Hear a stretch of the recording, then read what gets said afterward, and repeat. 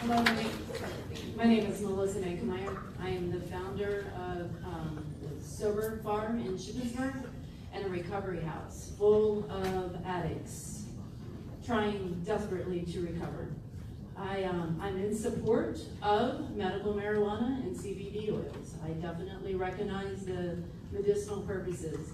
But wrapping it up recreationally in a bow, saying that it is less harm reduction for those who are seeking to learn how to really cope.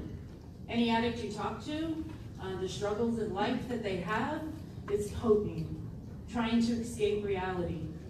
We are working very, very hard in giving people skills, building up their self-respect, overcoming shame, and healing trauma. Giving them a joint and telling them that they can carry on is only stunting their wellness. It's only stunting their recovery, and it's just limiting.